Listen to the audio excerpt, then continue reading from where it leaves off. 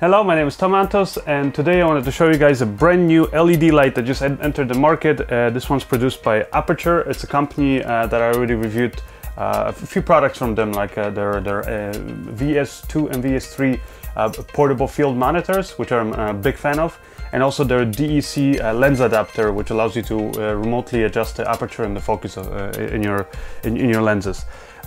This is, as far as I know, the first light that they've ever produced. But it's a very solid product, very well produced light. Some of the, I would say, the biggest, coolest features about this light is that it has a really big, powerful LED bulbs. Altogether, this light outputs equivalent of about 1000 watt tungsten light. So really powerful. So you can use it both as a key light, you know, or even if you wanted to, for example, diffuse it and still use it as a key light, you'll have enough power and enough light to, like I said, to properly diffuse it and still get a good exposure on your subject. Overall, the light is very solidly produced. It's made out of aluminum, which is an airplane grade aluminum. It has a heatsink here throughout the back. It's a very thin LED light, especially once you fold the barn doors. But as you can see, it doesn't have any other things here on the back. Because this whole back area is essentially a giant heatsink.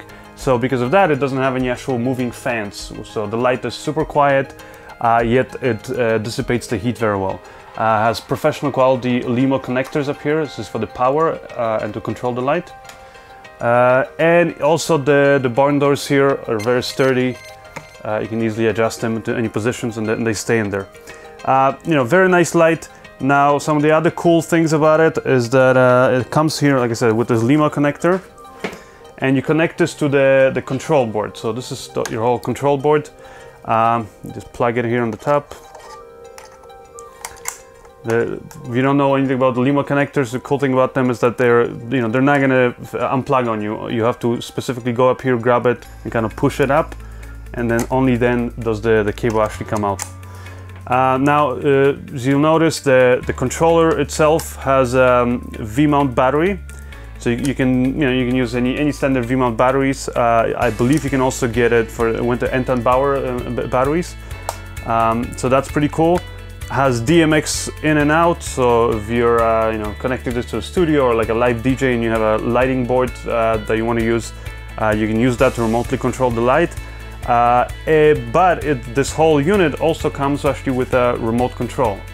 This one that allows you to control the light. You can turn it on and off, and the intensity, but also it allows you to kind of bank the lights together and connect them in a series, and then you can control up to 3 lights simultaneously or individually.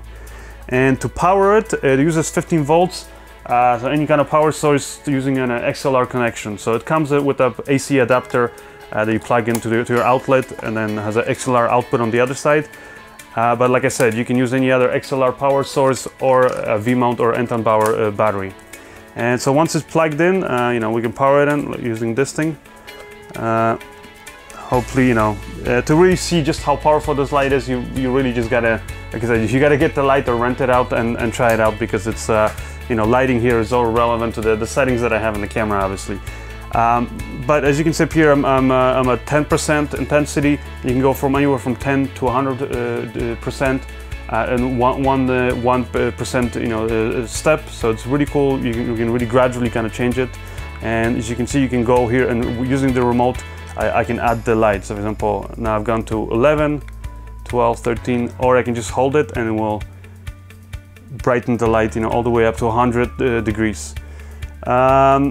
Yeah, really cool feature. The remote works very well, it's handy if for example, you mount the light somewhere really high and you don't want to always be putting the light down to turn it on and off or to adjust intensity. Then you have this. But like I said, aside from it, what I like about the light is that it's just very solidly built. Here, I'll tighten it on this light stand. You can see once you tighten it here, this attachment is very strong. Aluminum, airplane grade aluminum. The heatsink, very quiet operation. The fact that you have the controller board away from the light again allows you to, like I said, if the light is higher, you can just directly use this to control it. It even comes with a little here adapter and like a little strap, so you can flip this and you can sort of hang it on your light stand, you know, or directly attach it to the light, whatever it is that's more convenient for you. And one of the really the bigger and cooler specs about this light is that it has a 95 or over 95 CRI value, which if you don't know what that is, that's a color rendering index. Now most LED lights have a color rendering index of around 80, between 80 and 85. Now some of the higher ones, you know, higher end LED lights will go above 90. Very rarely you're gonna get anything that goes above 95. The ultimate, you know, the highest you can get is 100. 100 is really the only light source out there that can be given 100 CRI value is the sun. That means that the color rendition is always the same, you know, it's perfectly matched. Now this light is balanced at 5,500 Kelvin temperature. So that means that with the high CRI value, if you just set your camera white balance to 5,500, that you're gonna get perfect, you know, white neutral color light. So that's a really cool thing.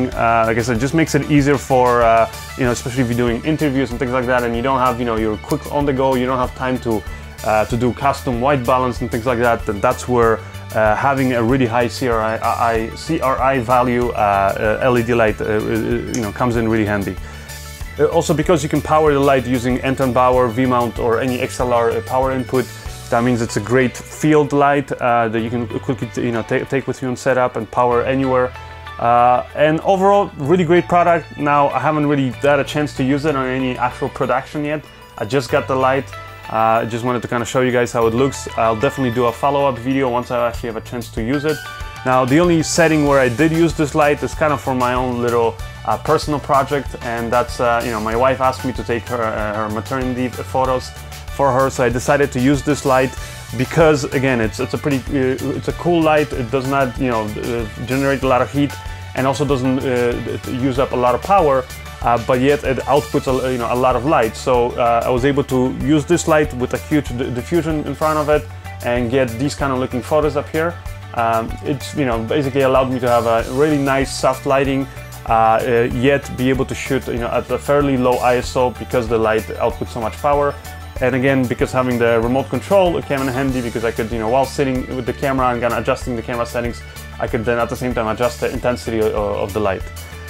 Definitely make sure you guys check back for the follow-up video once I actually have a chance to use this on an actual production. You know, but overall, like I said, really solid product. I've been really happy with all the products so far that I've tested out from this company, which is Aputure. If you guys want to see the reviews of you know, some of the other products from this company, like the monitors or the DUC lens adapter, or if you want to see reviews of any other camera gear or filmmaking tutorials, as always, make sure you go and visit my website at tomantosfilms.com. Thank you guys, and I'll see you next time.